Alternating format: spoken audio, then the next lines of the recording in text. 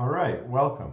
In this video, I want to talk exclusively about the canvas.drawImage method. And so this method is something that we're going to be using to animate Mario in a future video. But for now, I just want to get familiar with the actual method itself so we can be comfortable. Now, what we can see right here on the left-hand side is my my first attempt to draw my sprite sheet. And it looks like I've succeeded because the sprite sheet has been drawn on my screen, except it's got every single image of Mario, and that's not exactly what we want. And how I've done that is using, as I mentioned, this canvas.drawImage method. And in this case, I've handed it the sprite sheet, which is that whole image we see up there. And I told it to paint the sprite sheet at 0, 0. And we can just test, test here 100, 100. Indeed, okay, so it's working as I expect. I can draw the whole image wherever I want to draw it using the drawImage method here. One thing I can do is change how large this image is. I'm going to make it larger. Actually, this might make it smaller. I don't know. I'm going to change it so that the width and the height of my image is 200 by 200. Now, I think this is going to squish it a bit because the actual image I see there is probably wider than 200. It might not be taller than 200. So whatever it is, we're going to take that and try and squish it into a square. That's what this is going to do for us. Let's see what happens. Ooh, okay, squishy.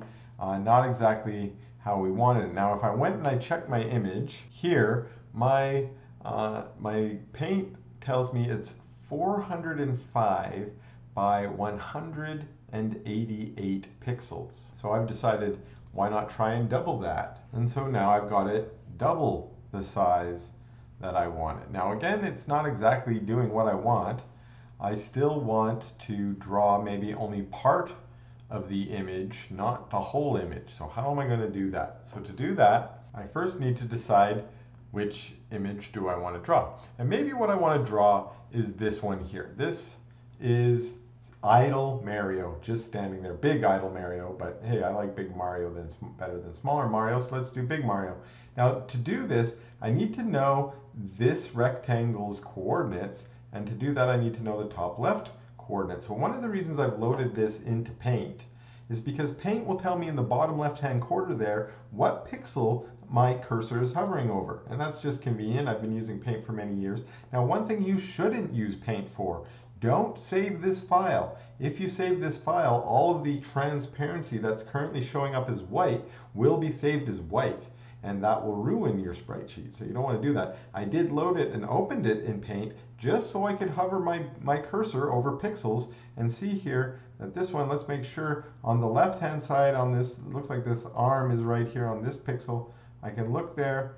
It looks like that's pixel 209, and the top pixel is 52. So if I want to use the next version, I'm going to say start at pixel 209 and 52. And now the next thing I need to tell it is how wide and how tall is that Mario image that I want to draw. Now here I'm going to cheat a little bit, because what I could do is jump back into Paint and measure it out, find what that is. But I'm going to cheat because I know a little bit about Mario. Mario is an 8-bit game designed in the 80s. And in that time, they probably used that are probably 8 or 16 or maybe 32 pixels wide. So if I'm going to make a guess here, I could just purely guess, but I did cheat. I know what the answer is.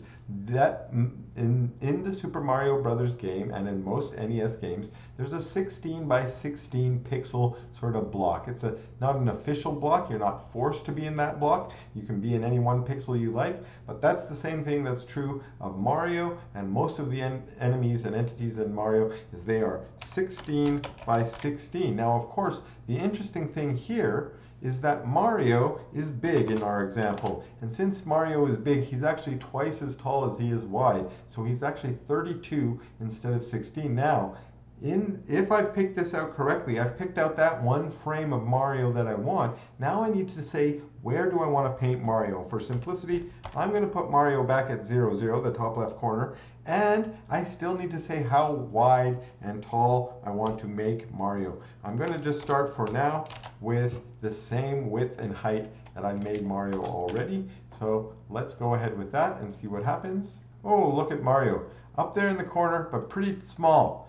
Now's where scaling might be helpful. So I'm going to say, let's try and make Mario twice as big.